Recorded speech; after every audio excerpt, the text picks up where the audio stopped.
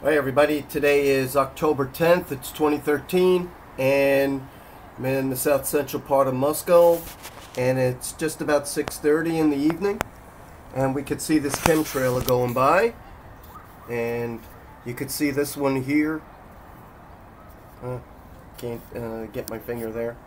Let me see if I could zoom with this one. Sorry about that. Right here. Set the camera.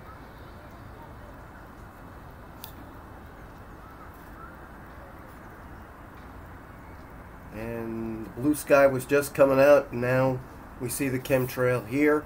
This one just passing. Here we are. And the other one here that just passed, probably, I'm estimating probably 20 minutes ago. And you have this one on the horizon right here. Oops, sorry about that.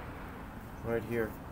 So, and we see yet another one coming.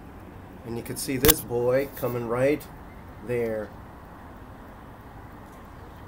And how do you like that?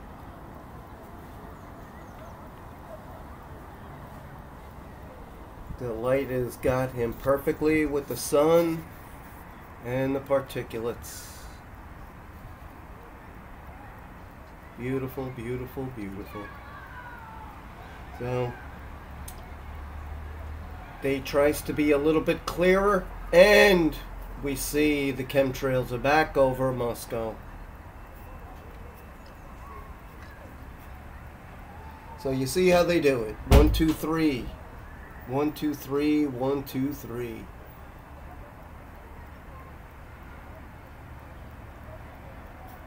And this one is not going so fast. Very unusual. Usually these jets are going quite fast. What I am noticing is off to the side there's that little white. Can you see that to the right of the image? Very unusual. Very unusual. Now he's picking up speed.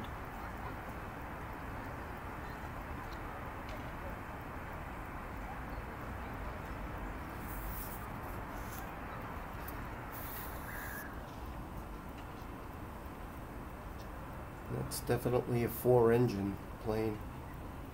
Sorry for the poor blurry image. And he's out of sight. Everybody's got to film these guys. And if you look, I'm going to follow it back down. Can you see how the left part of the image is different than the right part of the image? Okay. I'm going to go over to the one that just passed. Look at the same thing. The left part of the chemtrail is different than the right. I'm going to go back to this one. Look at the difference.